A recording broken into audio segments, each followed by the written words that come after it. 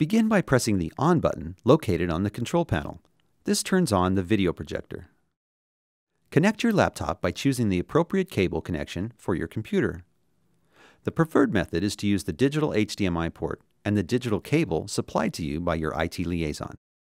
This cable is specific to the digital ports available on your computer and supplies the highest resolution video and digital audio.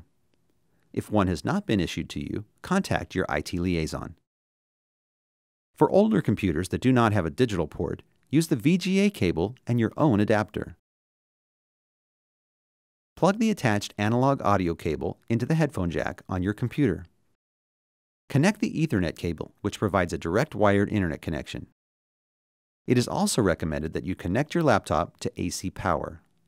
After the projector is warmed up and the On button has stopped flashing, turn on your laptop and press the button on the control panel to match your selected connection preference, either HDMI or VGA.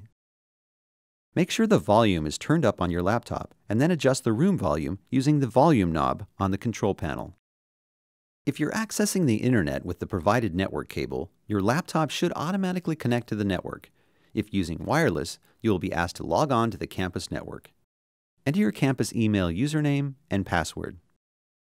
When finished, shut down your laptop and disconnect the cables. Before leaving the classroom, remember to turn off the video projector by pressing the Off button on the control panel. If using a digital cable, please remember to remove it and take it with you.